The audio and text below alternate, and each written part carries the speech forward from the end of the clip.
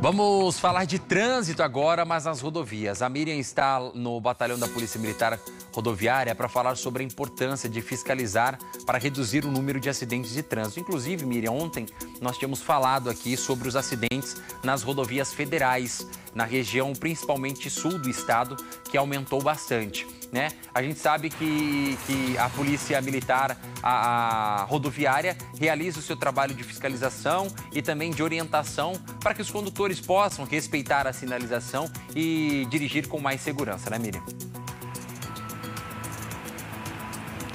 Isso, Bruno. Na verdade, os acidentes mantiveram o mesmo número nas rodovias estaduais, estamos falando das estaduais agora. Em relação ao ano passado, a frota de veículos aumentou. Quem vai trazer mais informações sobre como estão esses acidentes nas rodovias estaduais é o Tenente Coronel Souza. Gostaria que o senhor falasse, então, só este ano já foram 24 mil autos de infração. Bom dia. Bom dia, Miriam. Obrigado pela oportunidade de falar um pouco do Batalhão de Polícia Militar Rodoviária. Trabalhamos incessantemente para diminuir as ocorrências envolvendo vítimas fatais. Então, o nosso compromisso da Polícia Militar é com a vida. Então, a gente teve um aumento de fluxo, né, nas nossas rodovias do ano passado para cá considerável, porque o Mato Grosso do Sul é um dos estados que mais cresce no Brasil. E com isso a gente conseguiu ainda manter o número de acidentes e reduzindo as ocorrências envolvendo morte, né, em 19%. Isso se deve ao fato do Batalhão de Polícia Militar Rodoviária estar em constante treinamento, em constante fiscalização. Esse ano já foram mais de 24 mil autos de infração confeccionados.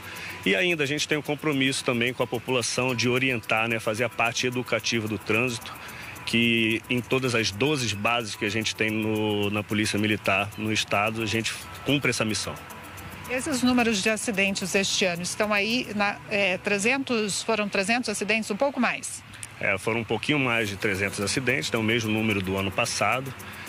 Mas, como eu disse, reduzimos, né, o número de mortes e também diminuímos em 13% as vítimas lesionadas nos acidentes de trânsito. Então, isso só deixa engrandecer o nome da Polícia Militar, do Batalhão de Polícia Militar Rodoviária e o nosso compromisso com a vida.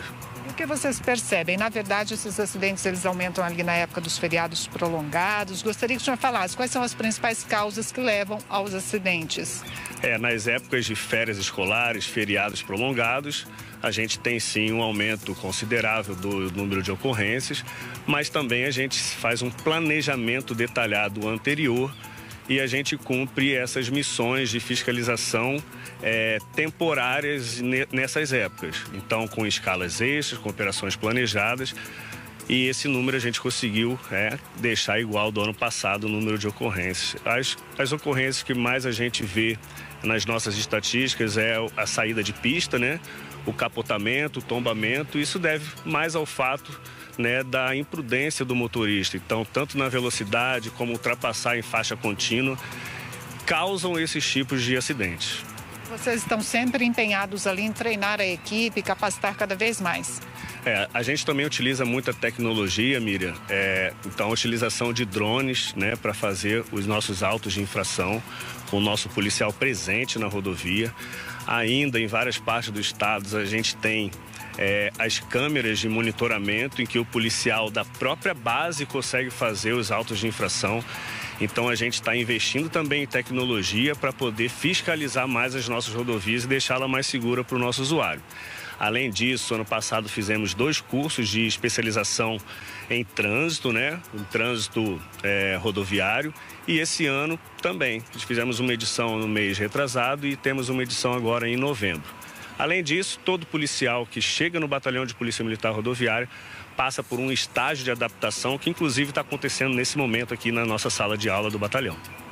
Ok, muito obrigada por suas informações.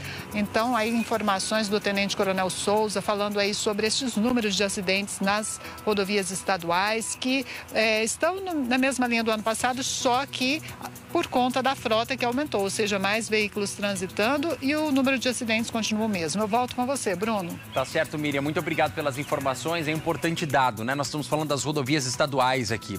Ontem nós falamos das rodovias federais e hoje nós estamos falando das rodovias estaduais. A rodovia federal, as rodovias federais em Mato Grosso do Sul tiveram um aumento no número de acidentes. E hoje a gente traz a informação de que as rodovias estaduais, comparadas ao mesmo período do ano passado, mantiveram o mesmo número, porém aumentou o fluxo de veículos. E nós tivemos um número maior de veículos mantendo o mesmo número de acidentes. Agora eu acredito que a próxima meta seja reduzir o número de acidentes, né? Porque se fosse acompanhar estatisticamente, teria que subir o número desses acidentes.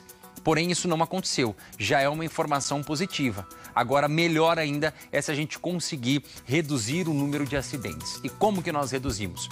Não é só cobrando da polícia para que faça uma fiscalização. É que nós, condutores, possamos ter uma direção segura, defensiva, eficiente, sem excessos, né? Respeitando a sinalização, limite de velocidade. A gente sabe que em Mato Grosso do Sul tem muitos bichos também que atravessam as rodovias, o que causa um pouco mais de insegurança por conta da nossa situação em relação ao meio ambiente aqui, né? Que nós sabemos que tem muitos bichos que cruzam aí a nossa fauna, a nossa flora. E precisamos ter todos os cuidados, né? Então, redobra a sua atenção, vai com calma, vai devagar. Em locais onde você sabe que acontece de cruzar animais com maior frequência, procure andar mais devagar, tá? Procure andar mais devagar e redobre bastante a sua atenção, porque a gente pode colaborar para que tenhamos um trânsito cada vez mais seguro.